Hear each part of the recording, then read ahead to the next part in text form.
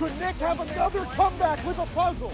Once Nick came up and was about to do the puzzle, I got worried. I tried to stay really calm. Puzzles are Nick's specialty, so yes, we've got a chance at this point, but I don't think we really have any shot because Kelly seems pretty far along. Pulling out the puzzle pieces, and I know it's going to be tough. It's got a lot of like internal pieces. There's only one way to do it. There's no shortcuts.